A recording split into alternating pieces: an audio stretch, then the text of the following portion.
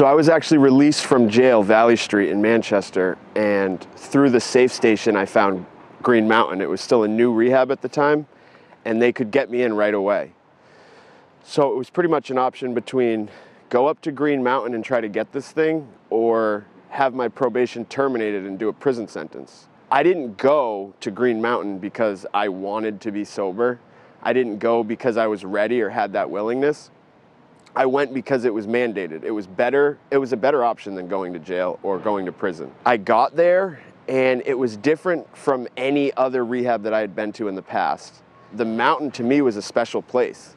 And what it did for me is it made me have that personality change. Like I literally had a psychic change while I was there, to the point where I was terrified to leave. For the first time, I had like a healthy fear. Like I knew full well that if I left Green Mountain, that I wasn't gonna stay sober. But also the number one thing that I didn't want to do and what I wasn't willing to do was go to sober living. And they told me time and time again at Green Mountain, if you want to stay sober, you have to do what you don't want to do. Like you have to do what you least want to do and fear the most to stay sober. And I went to Queen City. And looking back, I know now that if I didn't go to extended care, that I wouldn't have been able to go back to Manchester, where I was from, where I was comfortable, and make it. Queen City is exactly what I needed. It's not what I wanted.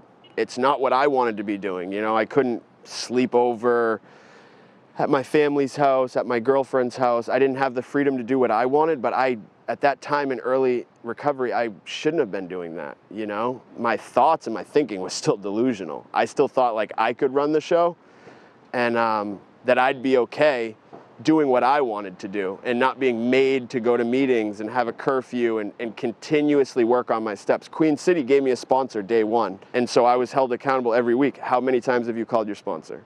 How many times have you met with him this week? Did you go to a meeting every day?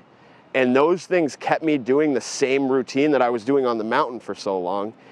And it kept me like fully mind, body, spirit in the program and doing all the things that work. That's what worked for me. That's why I'm here today. That's how I got sober.